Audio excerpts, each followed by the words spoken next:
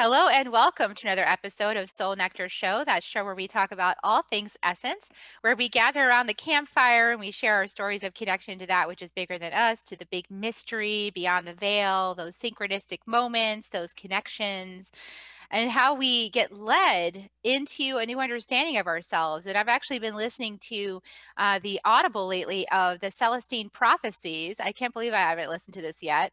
And boy, I understand these insights greatly. And the first insight really is all about those synchronicities. That's how we enter the path. So very cool confirmation. I'm your host, Carrie Hummingbird. And I love to have these conversations every single week. I love to come on here and talk to people I know that I meet in my own spiritual path who are badasses in their own right and have been walking the actual path, not just talking about it, but actually walking it and doing the hard work on the inside, and bring those people to you so that you can really benefit from nuggets of wisdom that they share from their own journey. And of course, I know all of you out there have your own example of this, your own version, and I honor you.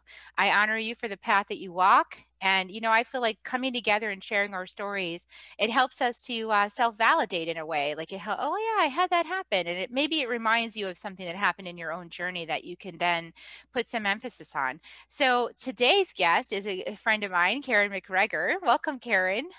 Thank you for having me, Carrie. I'm Excited to be here. so excited because, of course, Karen McGregor is also one of my speakers in the Return of Mother Wisdom Summit, which is just so exciting. This whole thing that's unfolding for us on the planet right now with Mother Wisdom.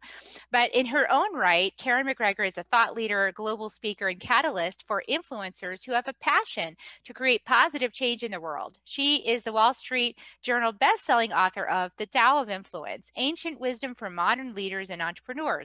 Karen supports change makers to be both mystics and activists in their communities, the boardroom and the living room, creating much needed external change while nurturing and growing their internal sacred connection to self and spirit. And Karen is also the founder of Speaker Success Formula, a training company that has supported hundreds of thousands of professionals and entrepreneurs over the past decade to create and deliver powerful messages on stage. And she shared her message on the stage with luminaries like Tony Robbins, who, like, of course, I love, Deepak Chopra, John Gray, and David Wolf. Her TEDx talk has been viewed by over 1 million people, and her ideas and direct quotes have been featured on CTV News across Canada, Reader's Digest, Breakfast Television, USA Today, Florida Weekly, and many other prominent media outlets. And so, you can see Karen's pretty much badass. She's been doing her thing. And she's a mom. So, like, come on, that's the biggest badass part at all. She's a mom. So I just like totally pimped you out because you're fantastic. And the thing is, I want to say, people, like, I have seen Karen in her shadow go right into the heart of it with an open heart and just like, yep, we're doing this. And, defense is down and just really, really in it. So that's the kind of person I want to share with you guys. So, Karen, tell us a little bit about your journey. How did you get to be this badass? How did you get to be this part? Well, there's two parts to this. So just to keep it brief for everybody, I think the most important part I want to share is, so much of my life was spent in my head. And I don't know if anyone else can relate, but just trying to figure out life, trying to figure out what to do, what to say, how to achieve things in my life, primarily through my intellect. And I was identified with that, as long as I had good grades in school, as long as I had achievements and awards, then, life was good. And I assumed that was life, that I could get by through doing that. And my whole world really dramatically shifted when my kids were 8 and 10 years old.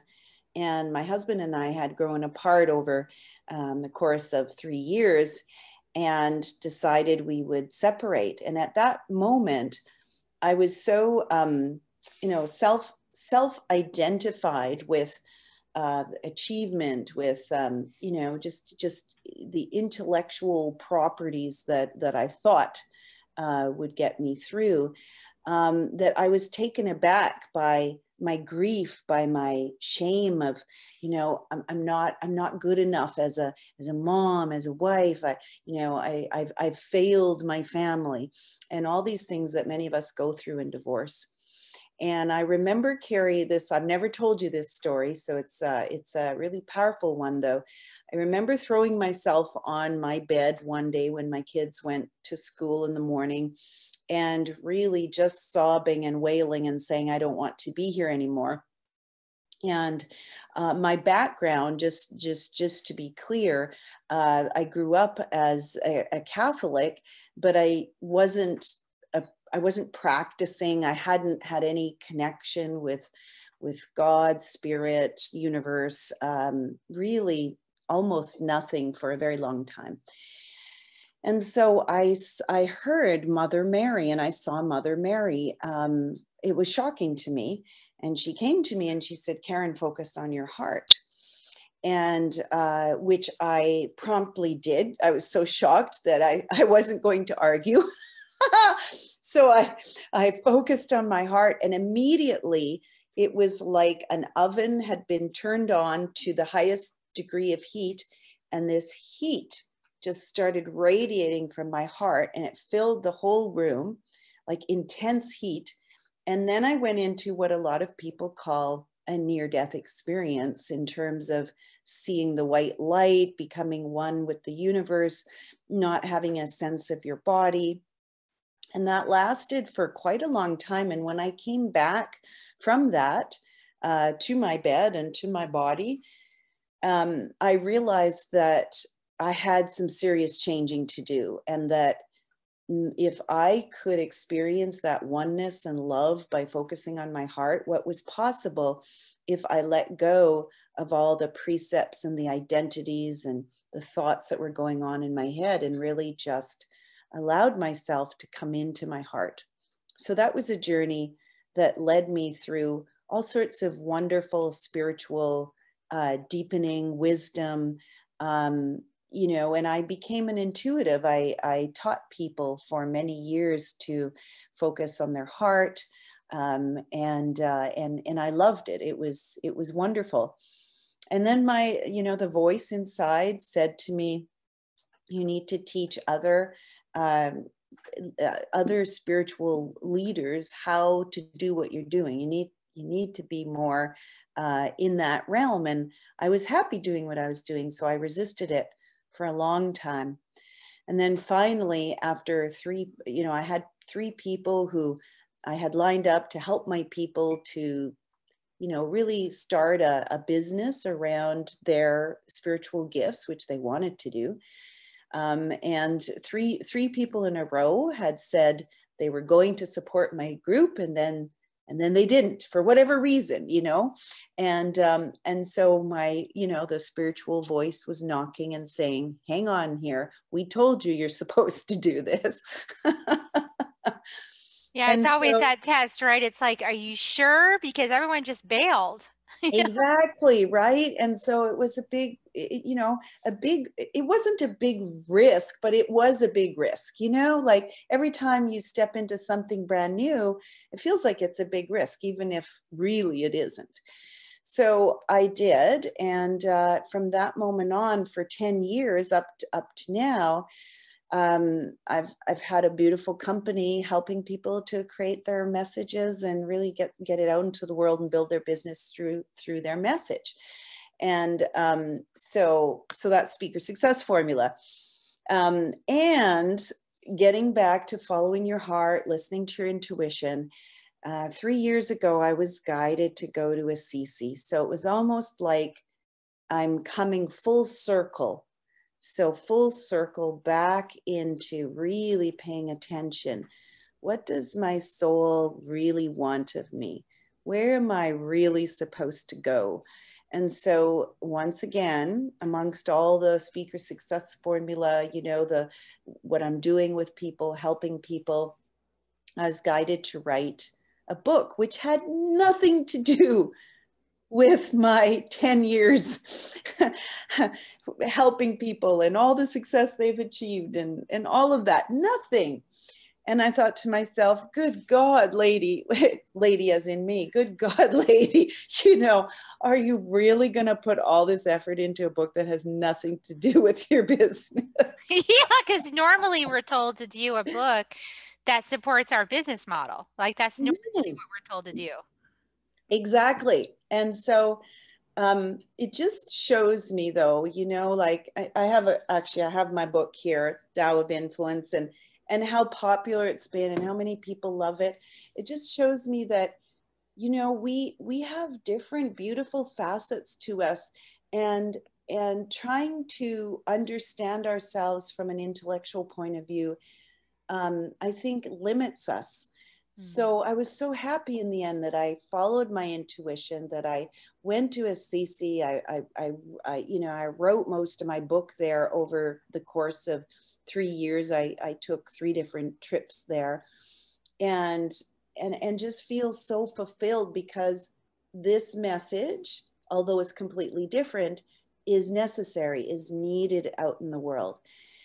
And so, yeah, that brings me to the present moment, which is really that through COVID, through through this pandemic, whatever you want to call it, many people have different views of it. But my view is that, regardless of what is happening in the external world, we still need to pay attention to what's happening internally on a soul level. What is happening to each of us, because there's so much movement and so much is happening, but very few of us are really taking a look at that, because this is what we're doing. We're pointing to the outside and saying, I don't like that, I wish that would change, I find that person irritating, which is all fine. But if it's at the expense of what's really going on in the soul, I think we're losing out. Gosh, that's so powerful. One of the things I've been thinking about lately, and in myself in investigating, talk about inner exploration, and you touched on it when you shared your story about kind of going on your bed and saying, gosh, I just don't want to be here anymore, is that, I've been studying my gene keys, and gene key 18 is my purpose gene key. And that has to do with moving from judgment and victim mentality into integrity, which to me means really like listening to the message as it actually needs to be and bringing yourself there through the gritty process of getting past your judgment and victim mentality. And then it's all about perfection. It's all about refinement and perfection, infinite perfection, infinitely perfecting, because we're infinitely refining through this process of integrity. So it's like that victim mentality, even as I've just come back from Peru, it is just, whoo, it's there, it's present, it's the contraction. It's like, oh no, all these people need this from me. All these people want this from me, and I'm feeling burdened. And well, all of that is victim mentality. It's like, okay, because I have total choice in how I show up and how I show up with the demands that are placed on me by other people. I have choice in how I show up for myself. Thank you. Yeah, and that's something that I really went deeply into as well in the Tao of Influence in my book is, what is true freedom? What is what does it consist of? Because everybody says, "Oh, I want financial freedom," but there's many people who are financially free who actually have no idea what freedom is. They've never experienced it, and so that's been another thing that's really come to the forefront for me, is to speak to what is real freedom. And I think when I started learning more about the Tao, that's why my book is called The Tao of Influence, and really understanding the concepts of the Tao.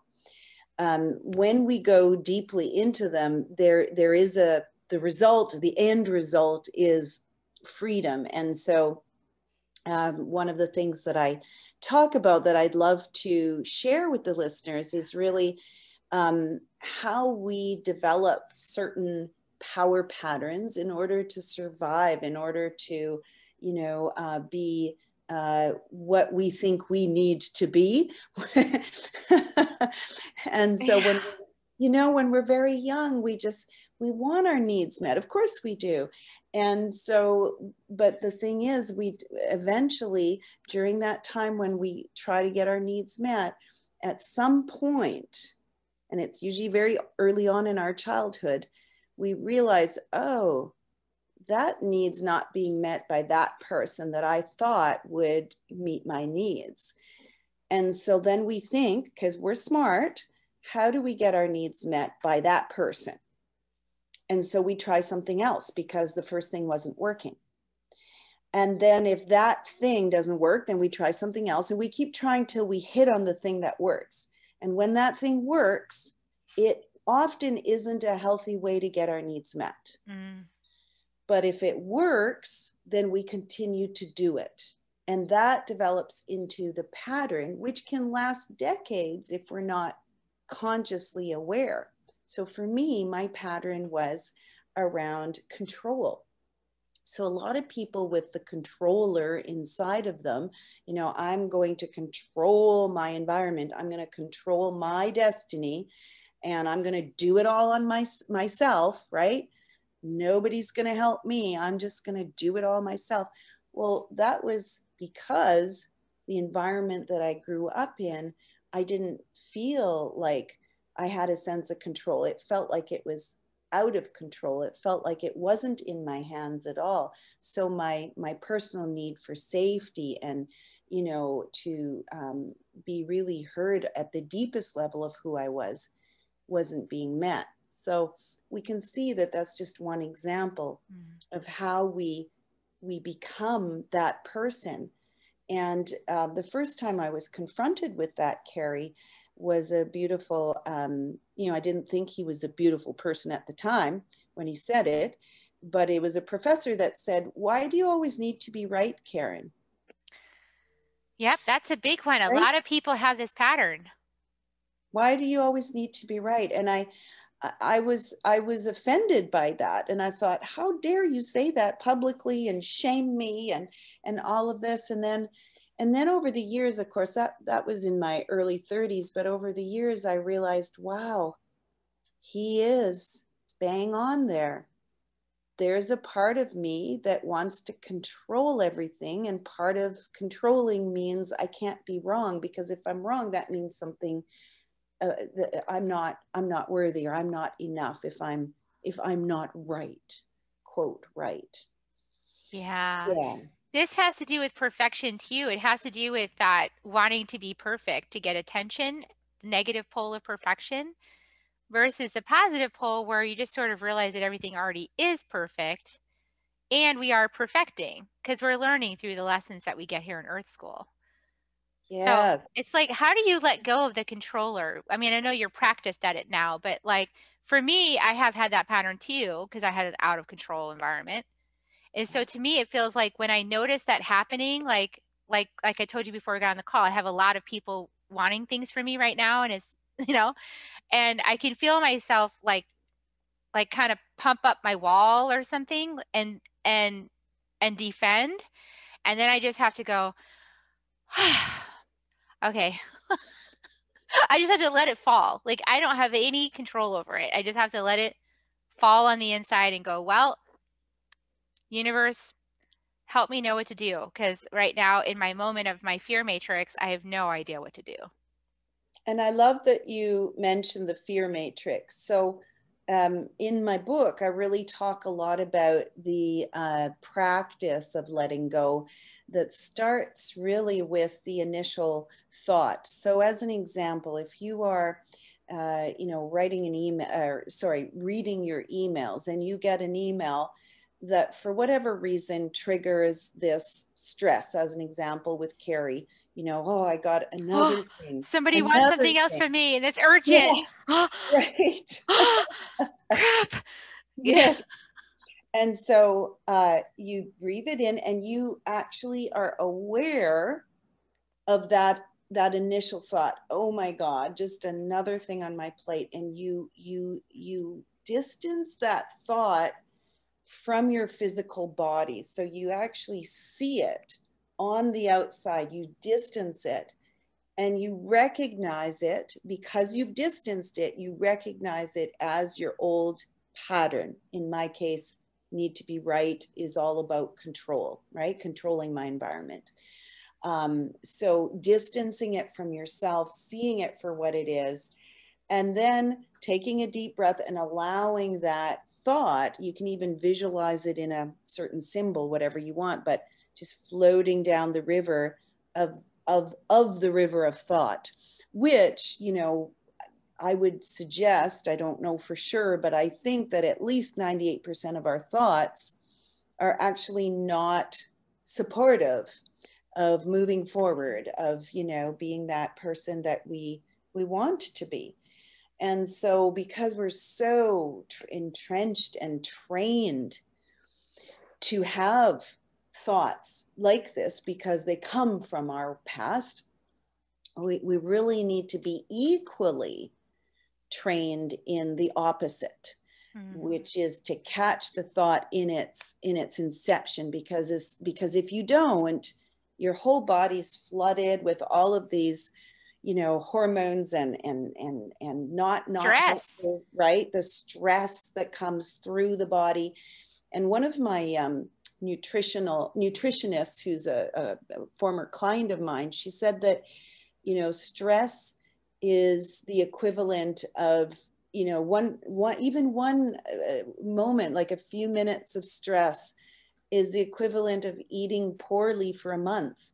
So people say, you know, like I do, I always say to people, try to eat healthy, clean, organic, which I will always continue to preach. But the reality is, if you are doing that, but you have stress, you're canceling out all the positive impact of your food choices. So it is very interesting, isn't it? So the answer to me is really creating the distancing of ourselves from our thoughts, and in that moment stopping before the stress takes completely, you know, your body. To me, that is in alignment with this sort of idea that I have that we're a soul that comes into this incarnation and like we slip into this thumbprint suit, you know, because it's a totally unique creation with its own thought patterns and ancestral history and DNA and everything. And we slip into it and it's like our puzzle to solve. But along the way, we forget that we're not the puzzle. We think that we start identifying as, oh, I am this puzzle. And that's where it gets sticky because then it's really hard to just take that thought and just put it out here because it's part of your identity. Exactly. But this actually helps you go, oh, wait a second. I am not the puzzle. I am the puzzle solver. That is not, that's just part of this puzzle. And so I get to solve that puzzle for myself. Well, and I talk about 8 different power patterns that we all have. Some of us have 1 or 2 to an extreme, and others of us have a few of them lightly. We can see it in ourselves. But what I did recently, which is kind of fun, is to take those power patterns. So the power patterns are in my book, The Tao of Influence, but I ended up taking the 8 and looking at them and creating 4 archetypes of basically to help us easily, just like you said, Carrie, easily identify, okay, so this is where I'm headed with this. And so my family and other people, friends of mine, who've watched my work around the archetypes, it's actually very effective and very fun to use. So I'll just tell everybody the 4 types, and you can learn more about it on my website, KarenMcGregor.com. But the 4 types are, you know, the boar, the wild boar, so a wild pig. So the boar archetype is very intense, often on goals, you know, very focused, very diligent, follow through, all of that. So that can be a very good thing.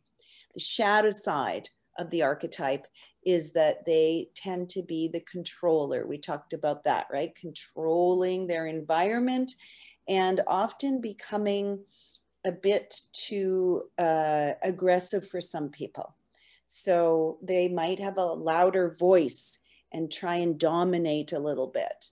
And another archetype would go, whoa, that's too much for me. I don't respond to that.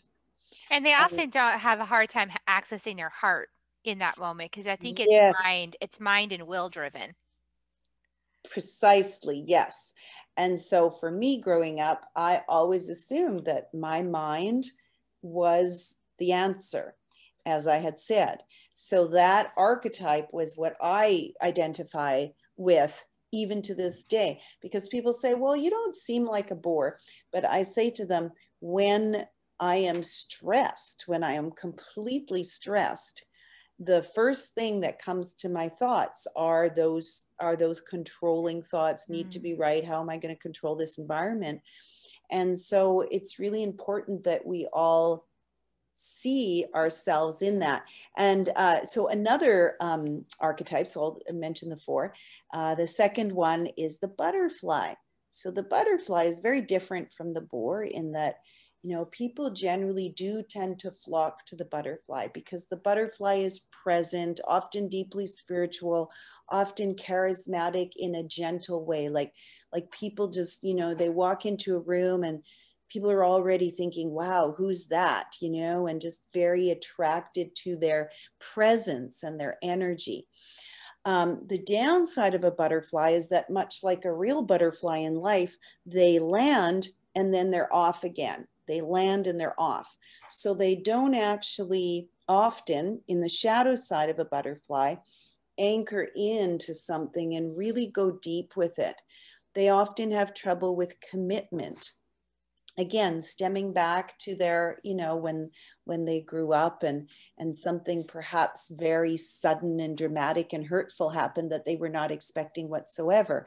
And because of that, psychologically, they won't commit to a relationship, or they won't commit to their business. uh, Bright shiny object syndrome is quite common with butterflies. A lot So of we can, healers fall into that because yes, yes. yeah, because they all like to all stay on the light side and not explore any shadow. Yes, precisely. It's And true. then we've got the armadillos who are, and you can be more of, you can have a mix of two. So don't worry if you find yourself, oh, I'm a little bit of some of these. So an armadillo is very sensitive person and typically extremely bright. So they've got that sensitivity, but they're also extremely bright. And so what happens for them often, because of their childhood, is that they observe the environment, they quickly make an assessment, which is often very accurate. So they can be extremely insightful people and sum something up in a minute. They know exactly what's going on. But because of their past, they choose to withdraw from that environment instead of engaging in it. So these people can often be the people who, write incredible books, but then, if you ask them to be in public, or you ask them to be part of a movement, or, engage in some community initiative, they often will back away. And you'll see this, that they're the typical classical observer of life, very insightful, but the shadow side is when they need to be there amongst the people, they often aren't. They will be more like a hermit. And so that withdrawal syndrome, some people say, well, I'm just shy. That's just who I am.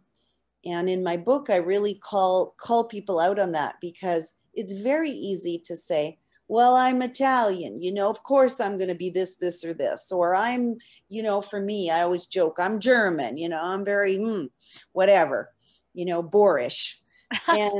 And, and so it's easy, though, for us to do that because we think it comes from a genetic or historical predisposition. But really, a big part of it, the much bigger part of it, is looking at our,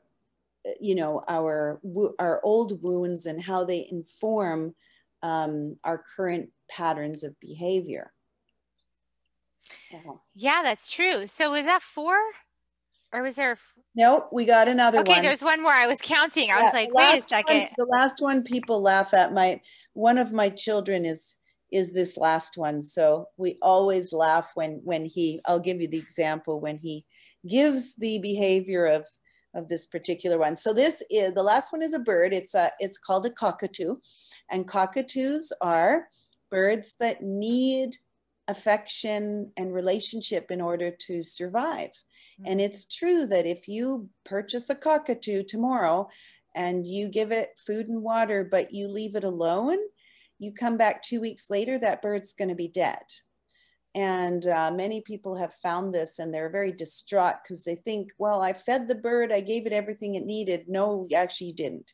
You know, this bird needs people, it needs relationships, it needs to connect with someone or something else. So the cockatoo is amazing because they are the relationship people. They're the people that bring everyone together. They know everybody. For instance, Carrie and I belong to the same community, Evolutionary Business Council. You can see the people who bring people together. They know everybody. They invite people into the community. That's just who they are, and that's a gift. The shadow side of the cockatoo is that they take things too personally. So if one person says something or does something and it's not in alignment with what the cockatoo thought they should be, do, or act, then the cockatoo takes it personally.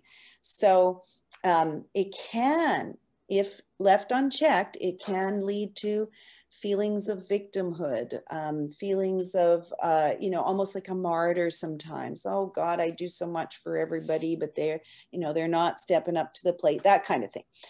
So my son is a cockatoo, the younger one, and both the bright side and the not so bright Yeah, well, side. you get to take the whole package. Yeah, and so he's a good sport though, because when he starts saying, oh mom, this and this, about life, and it's the same story I've heard 20 times, I say to him, oh, that's nice, my cockatoo, I'm glad you're sharing that. And he laughs because he actually sees his own story being played out through his words. So it's a way for all of us, I think, once we understand each other in a fun way, we can actually, gently remind each other, okay, what am I thinking? Is this being supportive of my current reality and moving forward with my life? Oh my gosh, Karen, I can see myself in almost all of those archetypes at one moment or another. But Yeah. I definitely am a cockatoo for sure. Like Yes. that's my major thing is because I love people and I love connecting and I love bringing people together. And because I do that, people I think lean on me a little bit for that. And then they're like, "Hey, we want you to do this," and I'm like, "Oh, like I need time for me." So I've had to learn how to like build time into my schedule for myself and not feel like that's selfish. Like no, I need some time to ground deep and to feel nourished and to feel nurtured and to build my reserves back up so I can go do the cockatoo thing again, because I need Yes. love. And I have a husband who's also a cockatoo. so, so it's like I it's love like that. who needs the validation today? Probably both of Yes. us. Well, and I love that and this is the whole thing about our shadow is if we can be proactive to give ourselves what we truly need, then that whole shadow side doesn't even need to be there because we've filled our cup. We've done what we need to do to take care of ourselves. And quite often with cockatoos, they're the ones that are least likely to take care of themselves because they do want to care for other people. Yeah, that's true. And it's good to have good boundaries around that. It's something I've had to realize because I'm like so sensitive and I can feel everything. And because I'm so looking out all the time, like I'm constantly feeling and perceiving what's going on around me. I just naturally built that way to feel and perceive. And plus some of it's my wounding as well. But I'm geared, I have a very strong muscle there. And so when people don't feel things, it always surprised me for a long time to know that people were not even tuned into that at all. Like that was just not part of their reality and They're all like you were saying, the first one, the boar.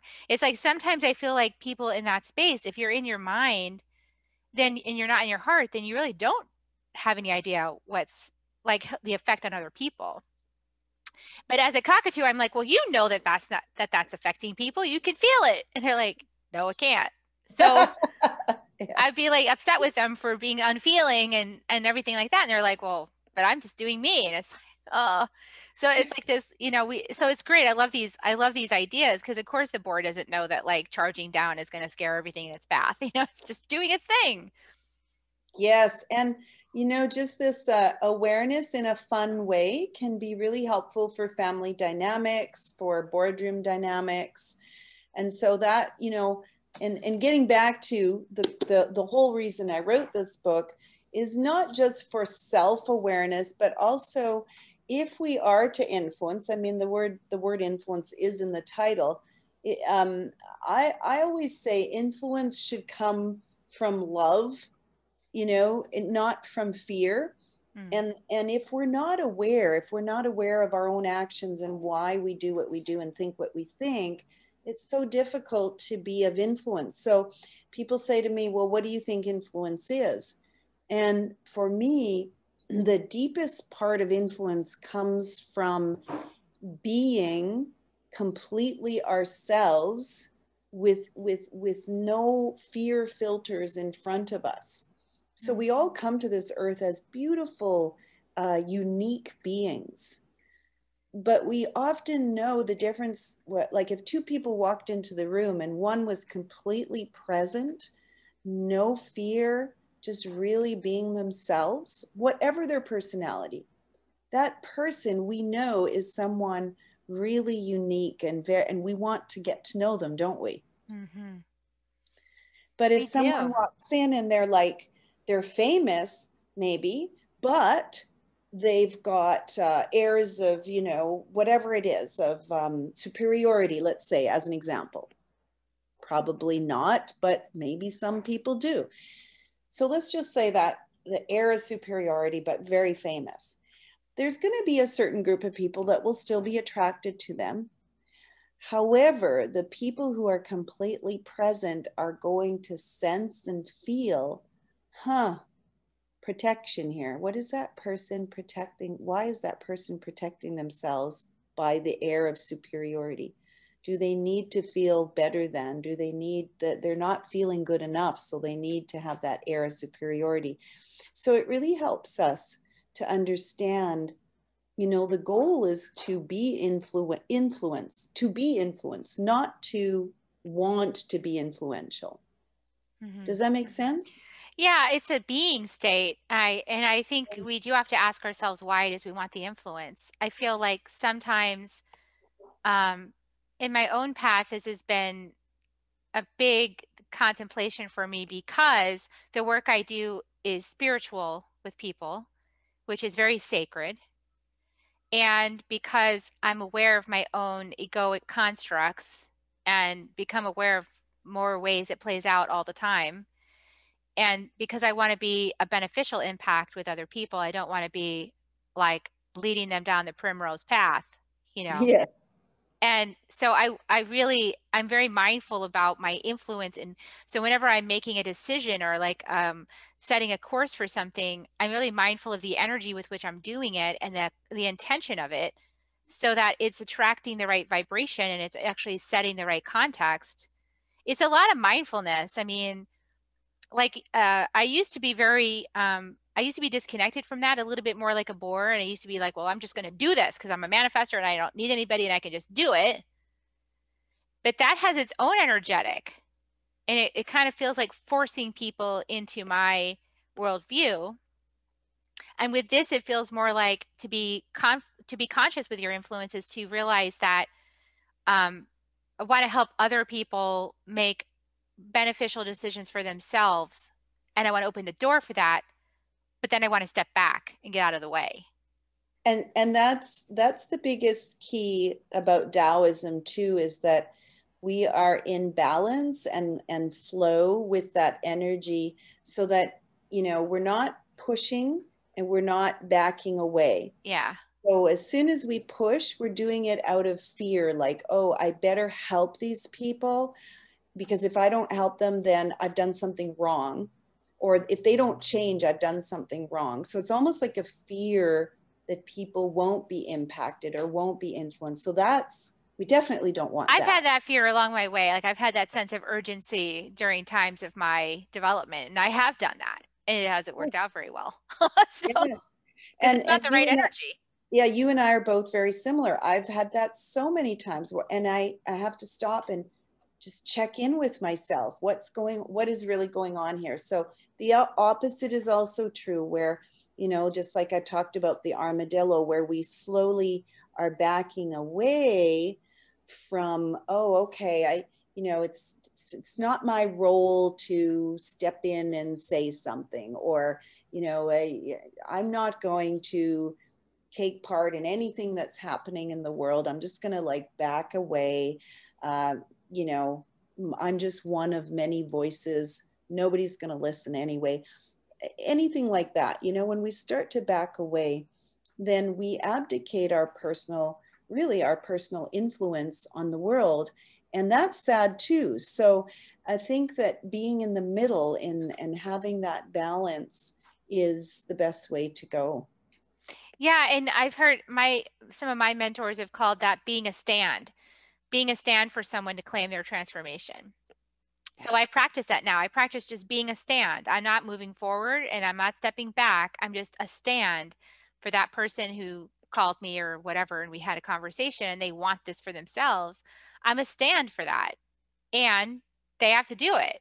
So you can't do it for people. It doesn't work. They have to do it for themselves. And that's true leadership too. I think when people, ask me about leadership, it isn't about trying to lead someone somewhere, right? It's being who we really are without the fear, without trying to pull people over there, because that will never work, as we know. No, it's like a trajectory. Now I see it like even on this retreat I just did, what it the way it presented itself to me is that these people are on a transformation path. They're already on the path, and all I'm doing is seeing where they are on the path. And I can see, oh, probably sensing up ahead a little bit here is a breakthrough. Awesome. I'm going to be ready for that. So I'm sensing and I'm ready for if and when it happens because I can feel the energy of it building. So it's like, okay, that's about to pop. So it's like it's cool because I'm not leading them there. They're leading themselves there. Spirit's guiding them there, and I'm just aware. I can just see because I know the energy and the way it feels when it's about to pop. So like I'm ready to be there for them when it pops. So it's kind of fun that way to have that higher view. But in order to get there, you got to do the inner work. So that's to me an encouragement for everybody out there. As you do your inner work, Karen's book is awesome. I mean, I've read this book. It's so clear the egoic constructs that you point out that we all share, and making yourself aware of them is actually gives you power because you're able to see them more clearly and nip it in the bud and redirect, right, in a more conscious way. And then once you clear out your own stuff, you can serve for other people, which is so cool to sit back and watch the whole thing happen. So it's very cool. Yes, it really is. And I think that, later in my book, I do talk about when we do reach that state, what's possible for all of us, working in community together as co-leaders in a world that quite frankly really needs our support right now. So I think Yeah. I think that's why I was guided to write the book, is because it is timely right now. I didn't know what was going to happen 3 years, before all of this started. But now I realize, okay, that's why I was guided to write the book. It's coming out at a time when it's desperately needed. So I encourage all of you listening out there today, really take some time to see, are you listening to that still voice, or those images that are presenting themselves to you? Are you seeing the synchronicities, as Carrie said? Because it is so important, and we would not get that guidance if we were meant to ignore it, you know? So just trust. Sometimes it's a big leap of faith, like myself. Why would I invest 3 years of my time writing a book? And that was it only has come to pass now why I needed to do that. Yeah, absolutely. Well, it's a really handy reference, and I'm super delighted that it was on the charts at the Wall Street Journal because that Yes. just, to me, that means mainstream people noticed it. It's like, oh, mainstream people are going to read this. Yes. And I have a thing about that. Like, I want more people on the spiritual path, and I think a lot of mainstream is ready to open to that. So it was Yeah. great to see that that showed up on a mainstream list. So Thank you. congratulations. I do have a lot of hope and positivity around the mainstream really becoming more interested in ancient wisdom. And Carrie, I know that's something that you really have worked hard at too, is to see where our ancient wisdom can meet with our modern day practices to really benefit the world. Yeah, it's time for us to look backwards to our ancestors and harness all that wisdom and bring it forward today because we got a little lost in our technology drive and our security and our comfort drive, and we need to give back a little bit more to our integration with the earth and how we can be in service to all of life on earth, not just humanity, but the bigger picture. So, oh my gosh, thank you so much. So KarenMcGregor.com for resources with you and finding out more about your book. The Tao of Influence. You can check it out on Amazon and Wall Street Journal. It's on that list. So thank you so much for lending your wisdom, and thank you for being part of also the Return of Mother Wisdom Summit. I appreciate you, sister. I appreciate you too, Carrie, and also everyone out who is listening out there today. Thank you, and I look forward to connecting soon. Awesome. Okay, well, on Soul Nectar Show, we give everybody kisses on the way out. But before I give you kisses, everybody, I'm asking you, please give this a good like and a review on iTunes or YouTube or wherever you saw it. Share it out, please. Get this message out there far and wide. This book is actually really awesome, and I think people would benefit from it. So, share it out. Like, once again, not a leaning forward and, hey, you need to read this, but more like, here's a really cool book. I thought you might want to check it out. That's an open-handed invitation. So please do that for us. I appreciate you. And now, okay, here's your kisses because I know you're going to do it. I appreciate you. Here are your kisses. Here's a little bribe. Here we go. Love you guys so much. You can join me if you want, Karen. I'm going to give kisses.